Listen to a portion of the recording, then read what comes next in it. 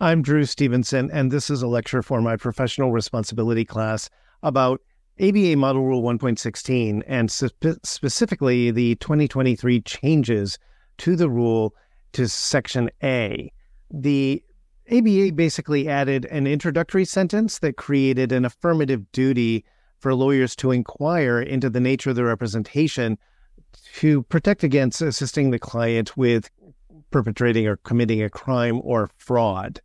And then they added a subsection 4 to A. Now, A is about mandatory refusal or withdrawal from the representation. In other words, there are certain circumstances where no matter what the client wants, no matter what you want, no matter how many problems it's going to cause, you are not allowed to take a case or you are not allowed to continue with a case under certain circumstances. The rest of 1.16 is the same as it always was. So anything you've learned from other lectures or test prep or reading the rules in the past about 1.16 is still true. It's all still there.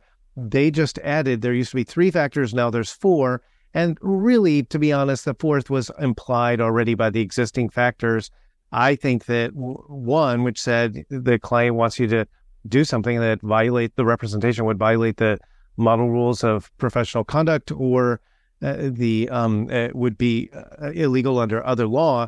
Well, that includes crime or fraud, but they wanted to make it clear. And why did they do this? It's about money laundering.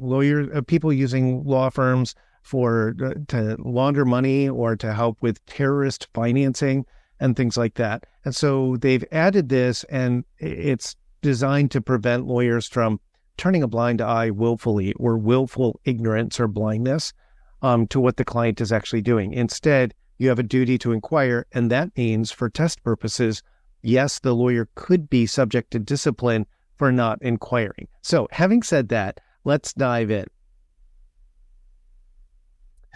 The new introductory sentence says, a lawyer shall inquire into and assess the facts and circumstances of each representation to determine whether the lawyer may accept or continue the representation. So just make sure you understand that you have to do this assessment up front. And even if you did it before you undertook the representation, everything seemed fine and above board. If after the representation is underway, things start to change, or there's some red flags, the client is asking you to do something that you didn't expect and that there's no real good reason for, then you may have a new affirmative duty to inquire again and make sure that this isn't something criminal or fraudulent that's happening. So let's go back and look at the new subsection 4.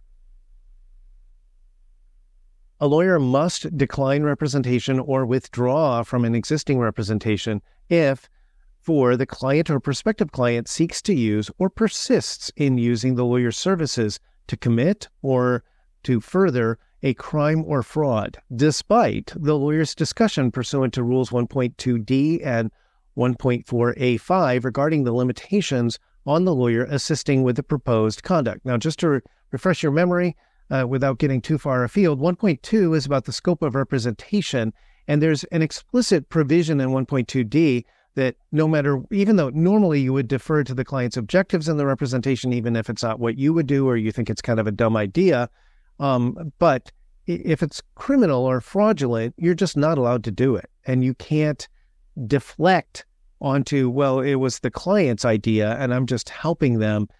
You could be subject to discipline if you knowingly assist a client in crime or fraud, providing legal services. Now, here, you actually would have a duty to withdraw from the representation under those circumstances. 1.4 is the communication rule, and A5 of that rule says basically, if the client proposes something or asks you to do something that you're not allowed to do because of the ethical rules or because of the law, you actually can't just ignore the request or be evasive. You have to say, I'm not allowed to do that, and here's why. Now, sometimes the client will back down and say, I didn't know. I had no idea that I was asking you to do something wrong, and still wants to proceed with the representation and have you do other things for them, and then you can proceed.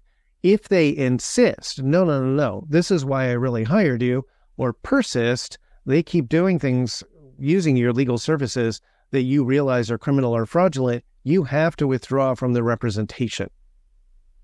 Now, they added a few lines to the comments. The rest of the comments stayed the same.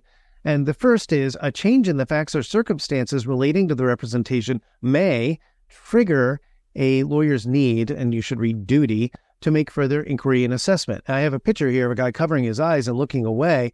Basically, you're not allowed to plead a defense of willful blindness or turning a blind eye to what the client is actually doing using your legal services.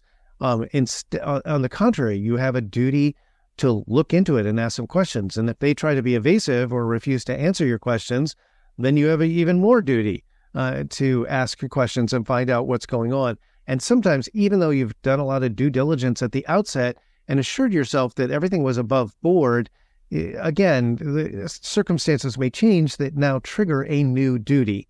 So watch out for that. And watch out for that as a test question, to be honest, where you have a lawyer and it looks like the lawyer was very careful at the outset of the representation, but then now something new has come up or there's new factors involved. Could they be subject to discipline for not making further inquiries? And the answer is yes. And then they give a couple examples that I think are likely to show up at some point as MPRE test questions, or at least on my exam. For example, a client traditionally uses a lawyer to acquire local real estate through the use of domestic limited liability companies with financing from a local bank. You know what? All of that is fine. If you have a client who has investment income, an inheritance or savings, or they won a lottery or something like that, and they want to put some of it in real estate, that's not a bad investment for a lot of people, and they may hope that over time it will appreciate. So they have you help with the negotiations for the purchases, you do the closings, you review the mortgage documents, maybe you know people at a local bank. They have you incorporate an LLC to be a holding company, or maybe a separate holding company for each property in the state. Why do you do that? It reduces the liability, helps partition the liability from property to property, and probably reduces their insurance costs on it. So all of this is pretty normal and straightforward for a transactional lawyer. But let's say that later the same client asks the lawyer to create a multi-tiered corporation or corporate structure that's formed in another state.